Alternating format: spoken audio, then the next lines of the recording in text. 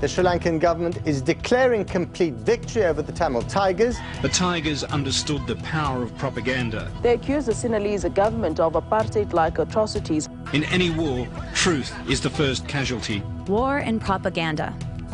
Next on Global Pulse.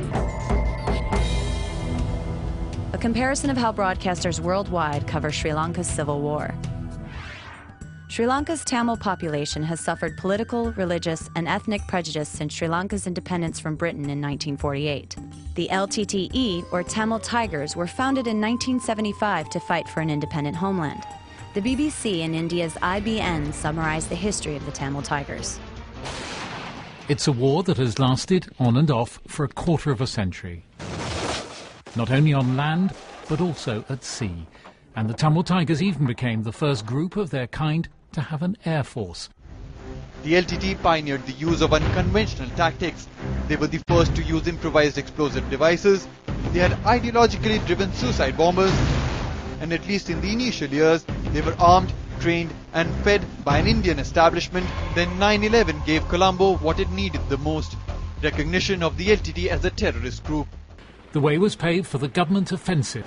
The rebels were soon fighting to hold on to an ever-shrinking amount of territory.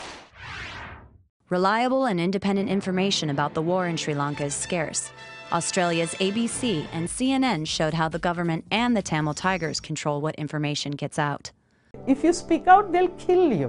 Pearl Thavanagayam was saddened to learn of the death of her former editor, Lasantha Wickramatunge of the Sunday Leader. Wickramatunge was shot on January 8th. His paper had been critical of the Sri Lankan government's war against the Tamil Tigers. From the very beginning, the Tigers understood the power of propaganda, the need to win and hold the hearts and minds.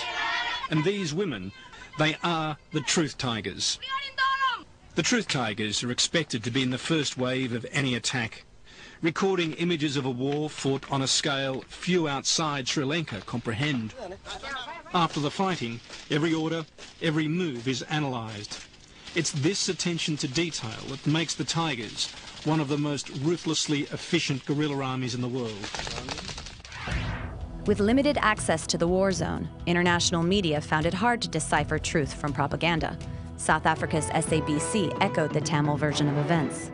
Dramatic new amateur television footage shows Sri Lankan aircraft dropping bombs on civilians in a safe zone despite a pledge to stop using heavy weapons. The rebel Tamil Tigers, they accuse the Sinhalese government of apartheid-like atrocities against the minority Tamil population. India's South Asian Newsline was wary of the Tamil Tigers' numerous claims of government atrocities. Amateur video provided by Tamil Vision Canada showed what looked like the aftermath of an attack on a makeshift hospital. Tamilnet, a pro-rebel website, claimed the government killed 47 people and critically injured at least 55 with artillery shelling. The accuracy of the report and the date of the footage could not be independently verified. The Sri Lankan military has denied the report of the attack and the government called it as another fabrication. Al Jazeera English questioned the government's version of attacks in a supposedly safe civilian zone. For weeks now, the Sri Lankan government has said images like these broadcast on pro-Tamil outlets are just Tamil Tiger propaganda. But now that appears to have changed. UNISAT says these pictures show craters which were formed inside the zone between the 15th of March and the 19th of April. The day before the Sri Lankan army breached the Tamil Tigers' defences, beginning the exodus of civilians. As the BBC shows, regardless of which version of events is true, the real losers in this war are the thousands of civilians caught in the crossfire. For more than 250,000 Tamils driven from their homes by the conflict, the grim reality now is a government-controlled camp we visited in the north. Barbed wire and memories of the horrors they've seen in the war that will be hard to erase. We came thinking it would be better here, but it's worse. We're not free. There were no independent witnesses to the final battle, and European foreign ministers have called for an inquiry into possible war crimes by both sides. For Global Pulse, I'm Erin Coker.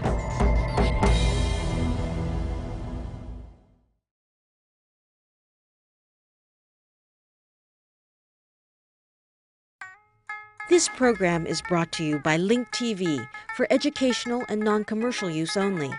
Link TV is the only U.S. network dedicated to global and national news, uncompromising documentaries, and diverse cultural programs.